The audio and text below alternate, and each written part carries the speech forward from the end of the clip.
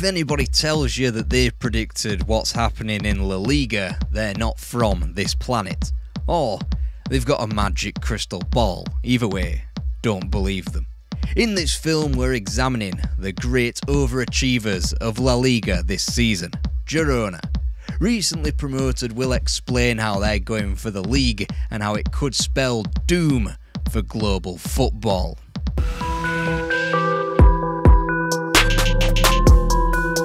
Girona is the second city of Catalonia and is housed within its walls are a shade under 100,000 people who live between the shores of Costa Brava and the region's capital, Barcelona.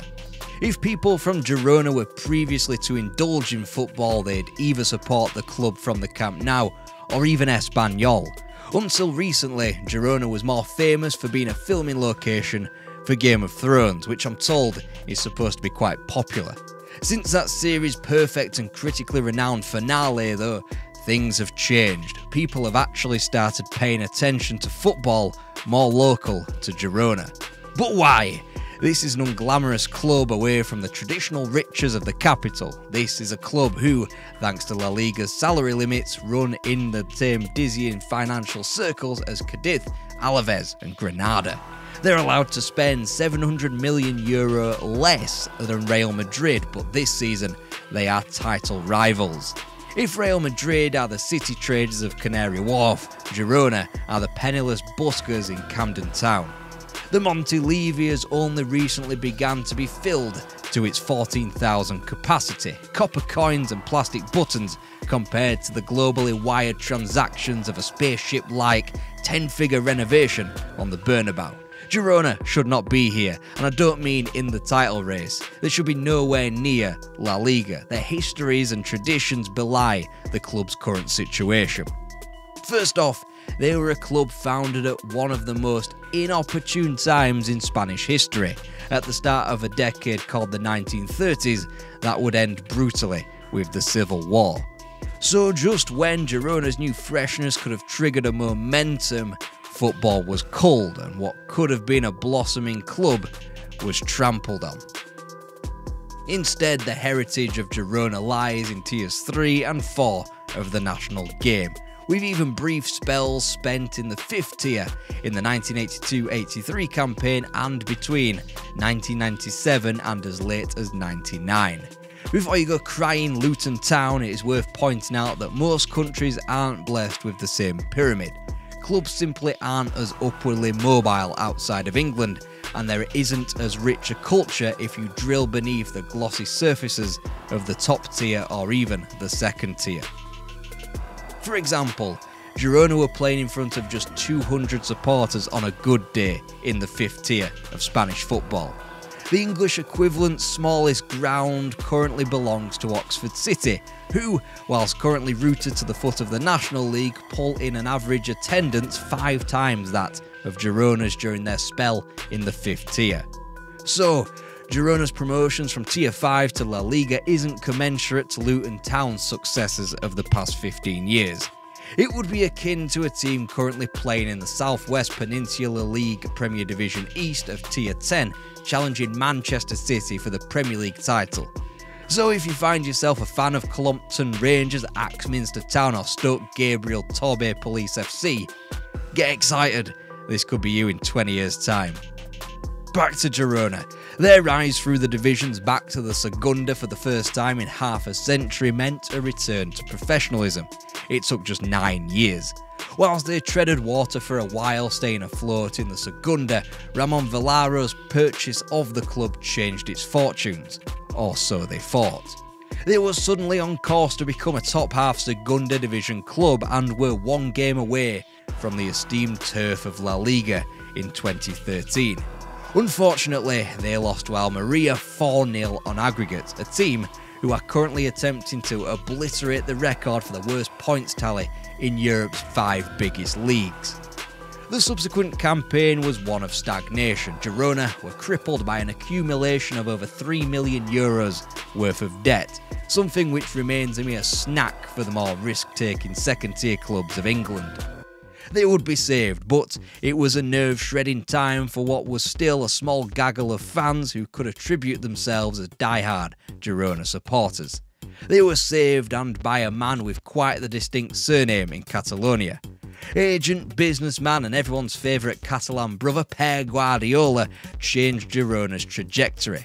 He was the man brokering a deal between the club and TVSE Football of France, and he quickly became the public-facing figure as chairman. He was the one who solidified the club from the top down. Long before the marriage between Girona and Manchester City under the Church of City Football Group, their flotations in the transfer market gave the club a decent footing to go again in the Segunda playoffs. It was only a matter of time before they were promoted, right? Not right, and that was despite their position as blatant frontrunners to be promoted on the final day of the 2014-15 season. The visitors to Montilivi on the final day were Lugo, your basic second-tier bottom feeder. Imagining an English equivalent takes me to a Rotherham United, or even a Bristol City. They're never going to threaten a promotion race. They should be beaten at home and simply exist to reside in the same division, to bar ill-fitting upstarts or to aid an upwardly mobile unit into the big time. To give you an idea, in their most recent 11-season spell in the Segunda, Lugo have finished no higher than 9th. Except Lugo did not want to play ball on the final day of the 2014-15 campaign and pissed everybody off at the Montilivi by scoring an 89th minute equaliser. Still, the safety net of the playoffs was there, until it wasn't, when Real Zaragoza pipped Girona to the final on away goals. But this was a team on the up. How many times it happened that a championship club has been defeated in a one playoff campaign only to come up via the same means the year after? Aston Villa and Brentford are recent case studies in England and are currently successful top tier clubs. But this was Girona. Comparison to a Leeds United suits them more, in that they are utterly phobic to the whole concept of the playoff. So in 2016 they go one better but lose both home and away to Osasuna before clearly feeling so spooked out by the prospect of a fourth playoff devastation in 5 years that they escape the division via automatic promotion in 2017. They'd received a bit of a leg up, admittedly, but that was to become a full-on embrace as Girona had finally become a La Liga club.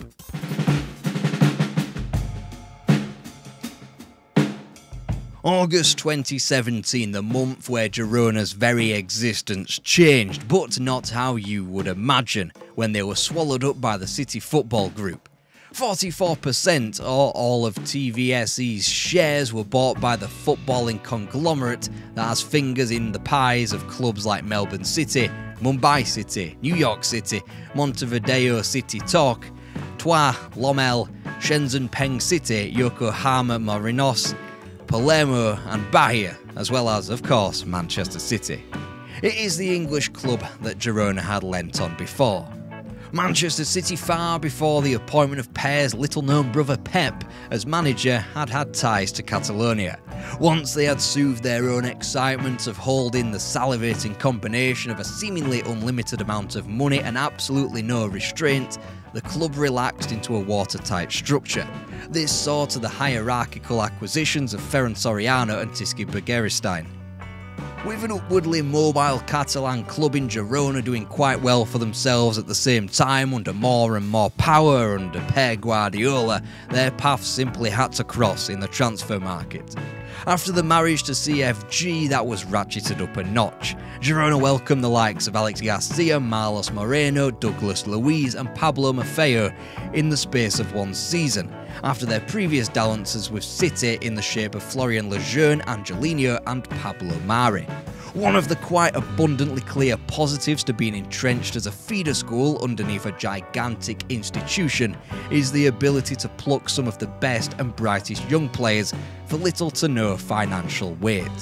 Girona had been doing this for quite some time prior to promotion, only now they had unlocked even more benefits, like some multi-million-dollar Patreon account. Girona now had access to the same scouting models. They basked underneath the glow of City's pull and could use both their expertise and, during pre-season, their facilities to their advantage. Their first term in the big time was an impressive top half finish, which was inclusive of a win over the fucking reigning European champions Real Madrid. However, they'd be quickly found out under some unfortunate circumstances when losing 9 of their last 10 matches, which plummeted them into the relegation zone despite a record which read close to a point per game. Over time, as they tried to juggle their return to the Segunda with a crippling global pandemic as well as a constant roulette wheel of departures, Girona changed tact. They became more prescriptive in the loans they acquired from other CFG clubs and would utilise the likes of Yan Couto, Pablo Moreno and Yangel Herrera over many loan periods. Meanwhile, Tati Castellanos of New York City and Savio of Troyes became crucial in recent times. This, though, neglects to mention the loss Girona had to suffer. Players of quality like Yacine Bono or Pedro Porro are always a handful of good performances away from being plucked from them.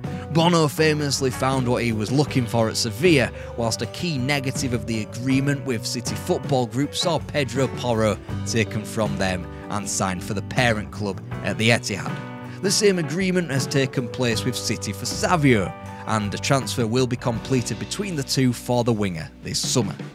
So Girona were back in the Segunda, and what that immediately entailed were yet more brushes with the playoffs. In the elongated 2019-20 season, owing to COVID, Girona lost an elongated two-legged final to Elche, who netted the only goal of the tie in the 96th minute at the Montilivi. The sour cocktail of a pandemic and a lack of a bouncing straight back to a more lucrative La Liga forced the sporting director Quique Carcel to change tact. The new philosophy demanded they bring the wage bill down. Of course, this would be aided by CFG, but they would be more selective in taking on loans from other clubs in the system, ensuring they got the correct player, hence the multiple loan terms for several players. In the Segunda, their fortunes mirrored the time they were pulled from the brink by Pep Guardiola, and what that meant was a constant stream of the dreaded playoff campaign. Baked into round 2 of these games of Russian roulette was an air of momentum to Girona's play. They wouldn't start their final 2 Segunda seasons in the best of light and found themselves needing to cobble together an impressive feat of results just to qualify for the playoffs. It might have benefited them in 2021 had they not come up against Andoni Iraola and his spectacular Rayo Vallecano side. Despite their calibre, Girona chalked up a first leg triumph at the Vallecas, only to go down at home themselves, only to a bigger scoreline which kept them in the division. They didn't look far from the capital, and specifically Rayo Vallecano, for the manager who would eventually take them back into La Liga. Michel was practically royalty at Vallecas, as he played over 350 league games for Rayo and was the man before Iraola to have achieved promotion at the club. In fact, Michel was kinda the reverse Sam Allardyce of the 2010s.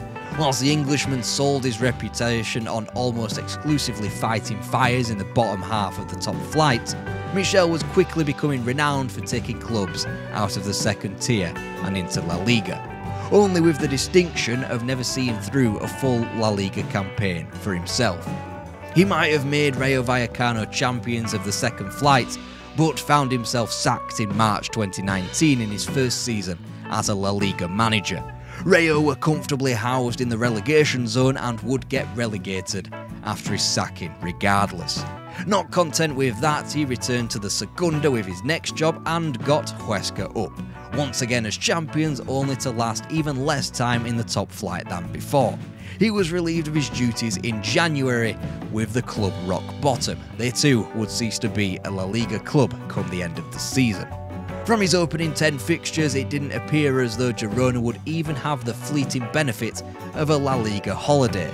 The club had won just 2 from Michel's opening 10 matches and were occupying the drop zone. Here is where perhaps the best positive of being part of the City Football Group kicked in.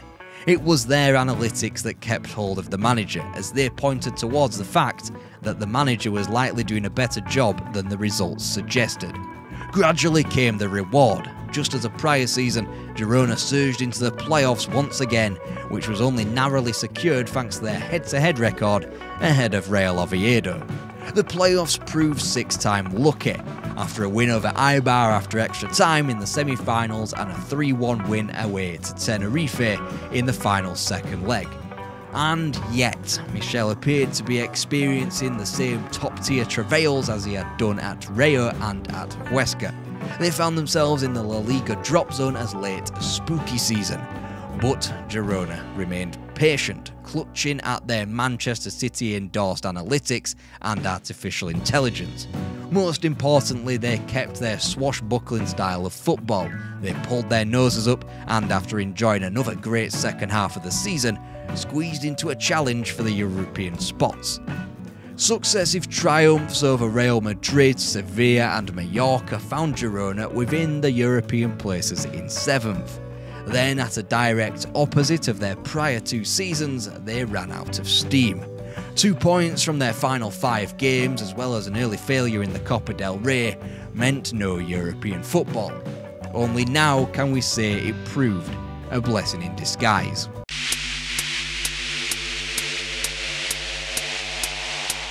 Girona didn't perform like a normal newly promoted team in the 2022-23 season of La Liga. Their defensive record was only worse than the bottom 4, which is somewhat commensurate of a newbie to a top league in Europe. However, only 4 of the top 5 in the division had scored more than them. The question was, ahead of the 2023-24 campaign, would they be able to replicate their fearlessness or even correct some of their faults? They have plundered the highest amount of goals in La Liga thus far, with 57 at the time of writing, suggesting that they have retained their efficacy in front of goal. However, their 32 conceded remains one of the worst in the top half. It suggests little has changed, so why are they suddenly in the mix for the league title? What makes these numbers frightening for the rivals around them is that yet another raft of players were torn from them yet again. Tati Castellanos' loan from New York City was ended and he was swiftly sold to Serie A club Lazio, whilst Rodrigo Riquelme's loan from Atletico also concluded. Yet more key figures were gone for good in the shape of Oriol Romeo to Barcelona and Santi Bueno to Wolves. Girona spent the summer with their backs against the wall, as usual. Yangel Herrera, one of their longer-term loans from CFG, was turned permanent for the lowly sum of €5 million. Whilst another avenue was tapped up for the loans of Pablo Torre and Eric Garcia, as Barcelona at least afforded them something for stealing Romeo. The free market was plumbed for Fulham reserve goalkeeper Paulo Gazzaniga and Bayern Munich's Daley Blind. Other people's trash became Girona's treasure. Meanwhile, the cut-price transactions for Getafe's Portu and Villarreal's Ivan Martin, as well as Atletico Nacional's John Solis, filled out the squad. Completing that squad was the breaking of Girona's transfer record. Don't get pressing the sports-washing panic button just yet, however. Artem Dovbyk, a player who was signed off the back of 24 goals in 30 Ukrainian league games, was acquired for just €8 million. While Savio was acquired on a loan from a CFG club, it was from Ligue 2's Troyes and for what was ultimately an unfavoured player. These players are not world beaters, and this is not the gaming of a system or being overly reliant on a multi-club ownership model. This is merely shrewdness. It is a team that has been cobbled together for less than €35 million, the 6th lowest in La Liga.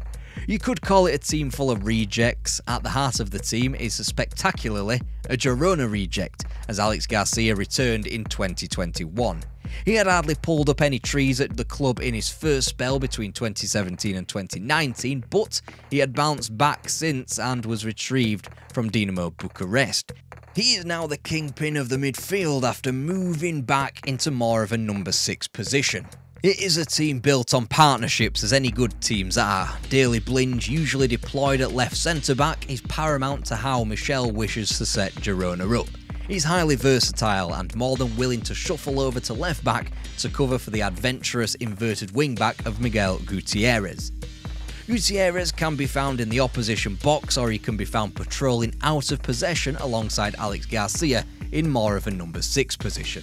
On the other side, Jan Kuto has established a welcome partnership with Ukrainian winger Viktor Zyankov on the right. Signed last January, Zankov has rapidly become one of the more exciting players in La Liga. The headlines, however, have been grabbed by his compatriot Dovbyk. Before Girona, he was perhaps most famous for scoring a Ukrainian winner at Hampden Park against Sweden in the last 16 of a European Championship match. A few years removed from that, Dovbyk is Girona's top scorer, snaps at the heels of Jude Bellingham's goal-scoring pace in the league, and is one of the more prolific strikers in the entire continent. He remains the rigid landmark up top in what is usually a 4-3-3 or a 4-2-3-1. Even though he is getting on a bit and doesn't start most matches, Cristian Stuani complements Dovbyk perfectly. Stuani is another diamond found in the rough of a patchy goal-scoring record for both Espanyol and Middlesbrough, and the wrong side of 30. However, he has maintained a record of a goal every other game across well over 200 appearances for Girona.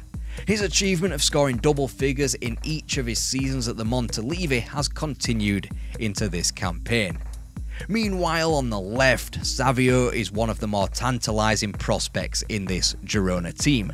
Previously disused at Troyes and riddled by injuries at PSV Eindhoven, Savio is often left isolated on the left, but it is entirely by design. It allows him a free runner to solitary defender or a one-on-one with the goalkeeper, and this tactic has been reaffirmed with Savio's brilliance either in front of goal or assisting colleagues.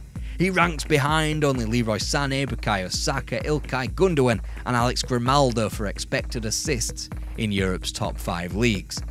It is this leaf, perhaps taken from the book of Fluminense coach and Fernando Diniz, that has allowed Girona to flourish. This take on anti-positional football of the Brazilian has doubled down on the company-wide preference to lay in quote-unquote crosses before a back post finish. That has been made famous, of course, by Pep Guardiola and Manchester City. In fact, Girona score from more quote-unquote crosses than most, but this is merely because a pass into the box from outside it, from a wide area, is defined a cross. You will rarely find a bulleted header from a burly centre-half, but an intricate piece of work flooding one half of the pitch before a switch, usually from close range to find the opposition's net. Interchangeable and fluid in possession, out of it, Michel has his team drilled into a narrow mid-block that affords support for wide defenders. This must not be underestimated when taking into account the improvements made to their defensive records. Their expected goals against per game has decreased to 1.4 this season, whilst their clean sheet percentage has drastically risen from 10% to 34%. Meanwhile, they've not only retained their incredible attacking displays, but have vastly bettered themselves going forward. Their XG per game is up from 1.33 to 1.71. Their expected goal difference has gone from a negative to +8 in La Liga. They've also netted 3 or more goals in 10 La Liga games, up from 5 for the entirety of the prior season. Girona's season got going at speed as they began to steal the show 3 matches in, with a terrific 2-1 win on the road against Europa League champions Sevilla.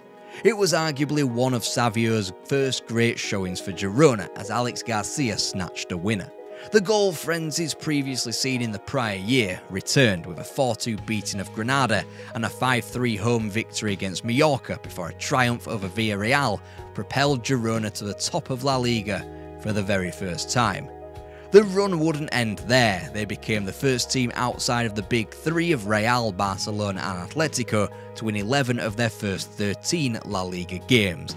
Their only loss in this time frame came against the former when an informed Jude Bellingham helped sink Girona in a 3-0 win for Los Blancos. It merely acted as a blip. Just 2 points were dropped in the next 9 matches, as if the sporting director had set all the players' current ability to 200 in Football Manager. The sweetest win of the lot came away to Barcelona on December the 10th and can only be described as a footballing lesson. It is no exaggeration to say that they ruined Xavi's team.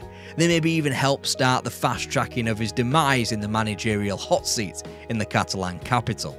4 goals were put beyond them, ensuring that the Catalans were outright leaders of the league and one of the best La Liga teams ever after 16 matches. This usually reserved for the team in Catalonia, and now it was the preserve of little old Girona. Still, they did not stop. A month later they went toe-to-toe with Atletico Madrid and an in-form hat-trick scoring Alvaro Morata and were able to take them the distance. The game won 4-3. Girona went right to the last whistle by winning the game in second half stoppage time. It goes to show just how gutsy Girona are. They have gained more points from losing positions than any team in Europe's top 5 leagues, with 22. Then Sevilla were slapped yet again, this time hitting 5 goals beyond them. This included a 6-minute hat-trick for the main man Doyle up front, which were his 12th, 13th and 14th goals of the season. And it got people quite rightly thinking, what if Girona won La Liga?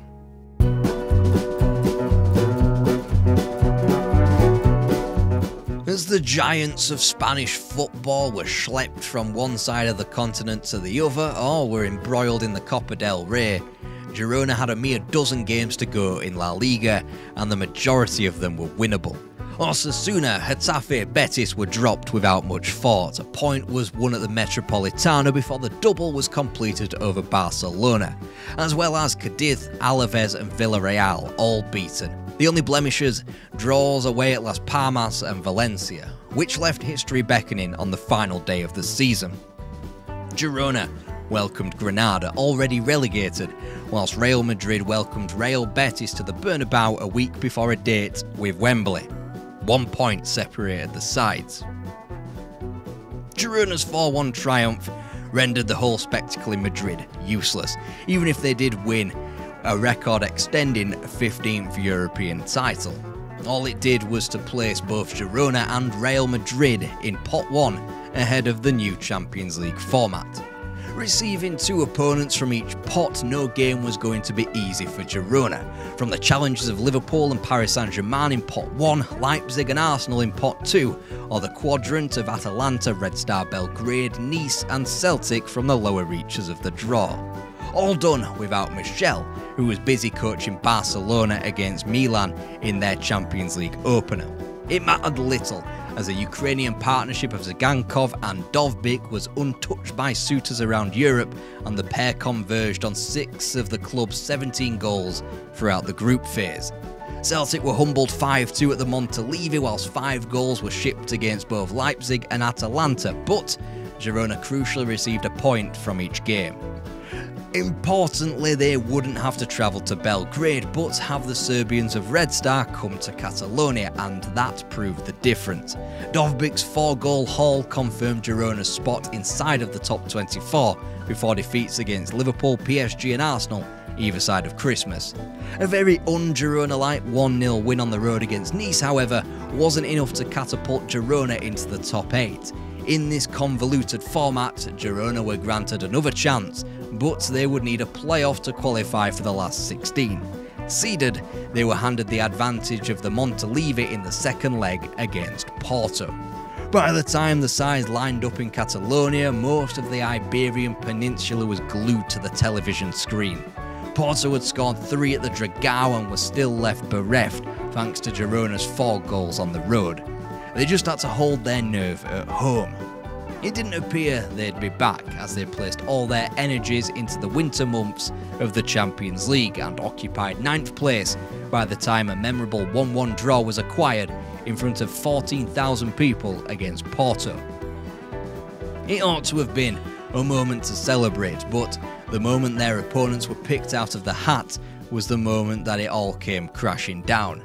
Not in a footballing sense, even if they were comprehensively plunged out of the tournament in a 6-3 aggregate defeat. More so from a morality standpoint, as Girona were paired off with CFG pals Manchester City. It opened up the proverbial can of worms that UEFA couldn't do anything about, and although both teams quite clearly tried their utmost to win, it made almost everybody feel uneasy. If Girona were to be ahead with 5 minutes left, what was to stop Manchester City pulling out their Uno reverse card and demanding the Spaniards give the game up? What's pride with billions of pounds to play for?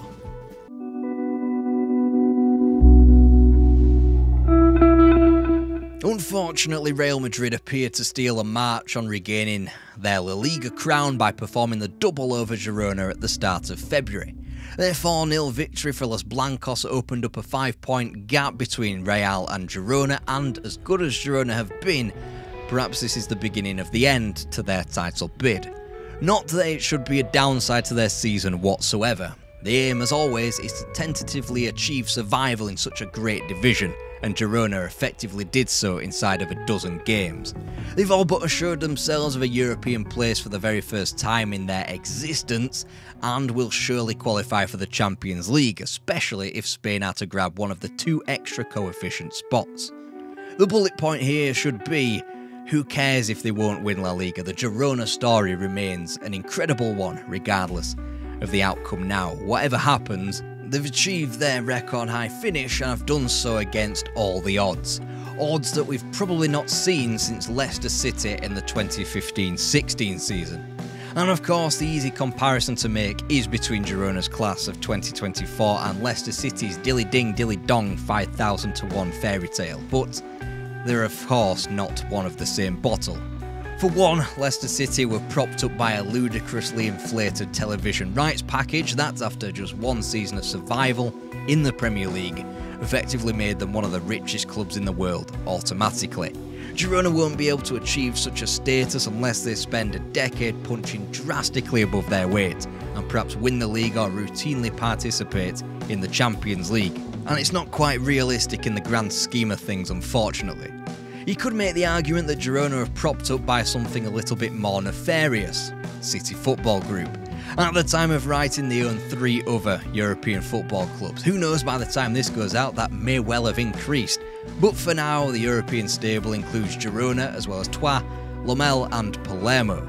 All are majority owned by CFG and all sit at 95% or higher, except for Girona, although it should be said that Pep Guardiola retains a lot of influence at the Montalivi, effectively inflating the CFG control from the actual 47% number they physically own shares in.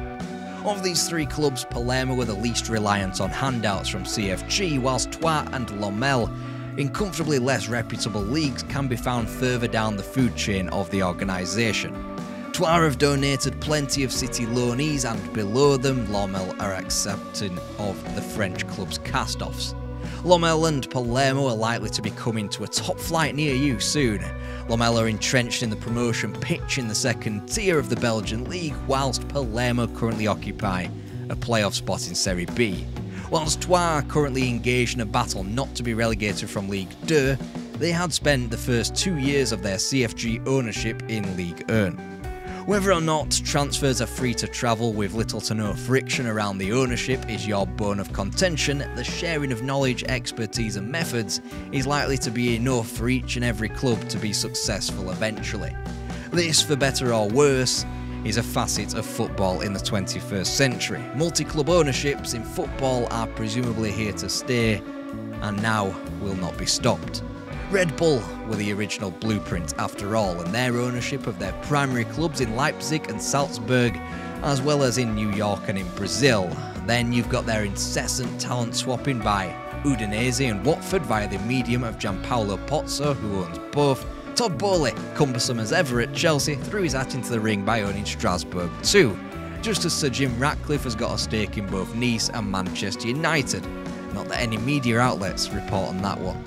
Some might not bat an eyelid at it, others will decry the whole thing as a sham and feel uneasy about it, perhaps because it is Manchester City, who are front and centre of this particular club ownership. They receive extra scrutiny, and maybe rightly so. They have been charged 115 times by the Premier League, were taken to court by UEFA, and there will forever linger a sense of uneasiness about the way football changed for the worse the minute Sheikh Mansour sunk his bottomless well of cash into the Eastlands of Manchester. Should this be enough to rail against Girona? For some, the fact that they play attractive football is not enough. They will cry sports washing. For others, it won't matter that they've not blown the bank to acquire a pool of players that are effectively cast-offs. The horse, unfortunately, has already bolted the cat out of that damn bag. It has been ruled for all to see that governing bodies are powerless to stop the behemoths that own football clubs now, either in the courtrooms around the world or in increasingly on the field of play. After all, as soon as it was ruled legal for Red Bull clubs to play against one another in Europe, the tidal wave has followed, with a loophole that resembles a gaping open Sunday League defence. The exploitations have been performed and there is no going back. The fear remains, will we reach a total point of perversion in football? Will Girona, Palermo and Manchester City soon make up the latter stages of the Champions League or potential Super League? And if so, what could possibly be done to stop it? For now, we're some way from that, but it remains possible.